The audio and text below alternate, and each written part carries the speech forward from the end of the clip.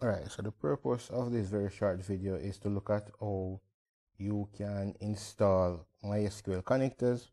And basically the purpose of MySQL connectors is to enable applications written in various programming languages to communicate with a MySQL database.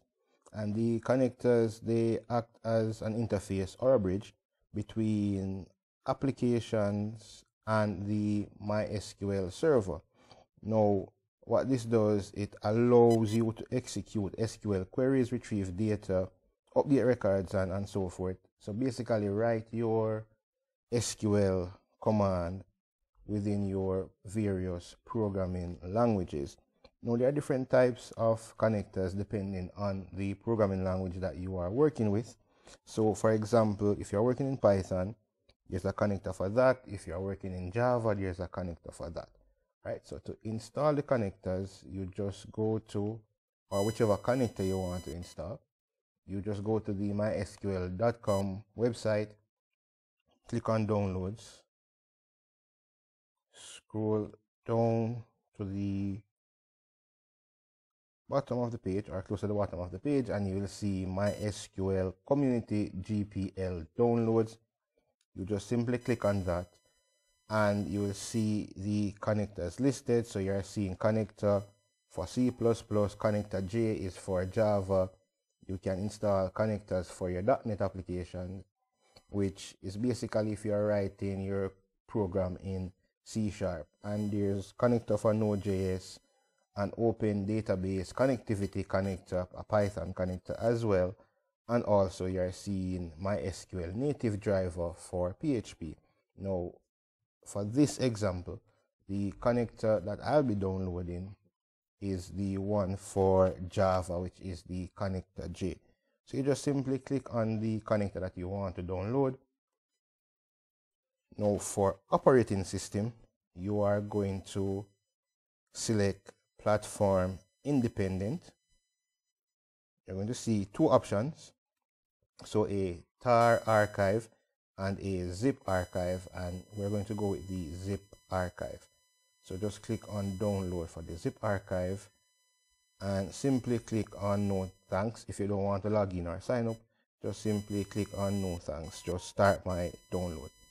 Right, so once you click on that, the download will start, and what you'll be getting is a zip file. Once the download has been completed, you can simply just extract your connector J file, and the connector J will be within the folder as a jar file or a Java archive file. Alright, so our download has been completed right here. So you can just go to the folder where it is, simply extract your files,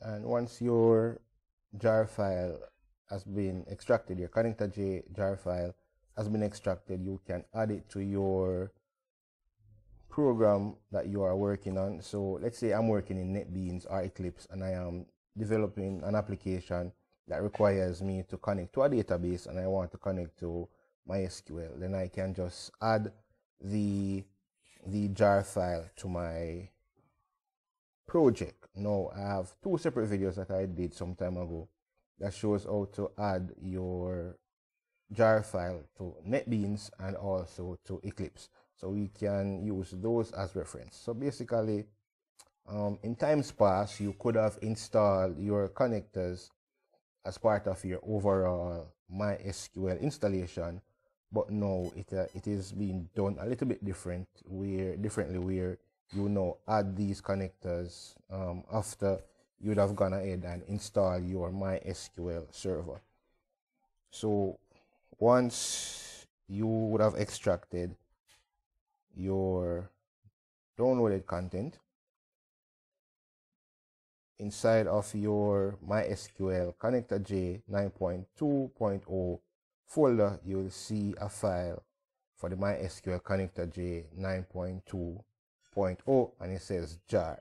So all you need to do is just add this to your project. And as I said, To see an example of how to do that, then you can simply just review the two videos that I did. One showed how to include the jar file using NetBeans. The other one showed how to include the jar file using Eclipse.